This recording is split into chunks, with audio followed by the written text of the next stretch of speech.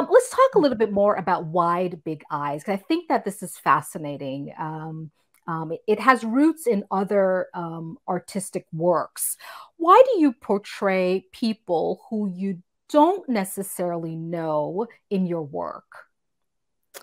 Um, well, kind of going back to that nostalgic piece, I,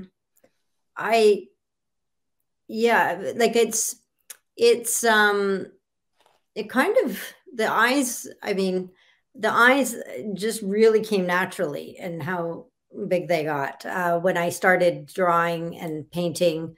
I was really looking for my style, and I was painting people in fashion Hmm. in the beginning, but and it was also easy to get photos to paint from, or Hmm. images, instead of going out there and try.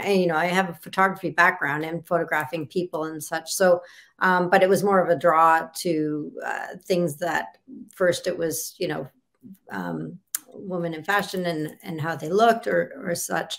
But the big eyes, so I would draw every day or paint every day, and I'd put all the artwork out and kind of look for what was standing out for me. And then one day I saw in a few pieces that the eyes just started naturally getting wider. Hmm. And it just like it was like my aha moment. And I looked at it Hmm. and said, "Oh my God, there it is. It's like Yeah, right in yeah. front of me."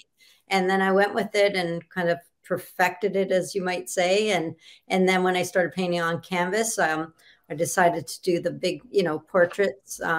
I've changed. I've done a few other different things with Yeah. it, but mainly the big portraits. And again, back to the nostalgic icons and people that not everybody, it's not for everybody. Portraits, like I gravitate towards portraits. When I was a photographer, I was portrait photographer. So Yeah. I gravitate towards people. But for, for me, it was just more the fun of it.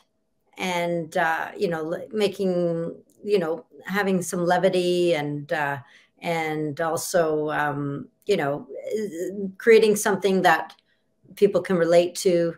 And somebody might love the I Love Lucy, to Yeah. somebody loves the Audrey Hepburn or Yeah. such. So it just all depends.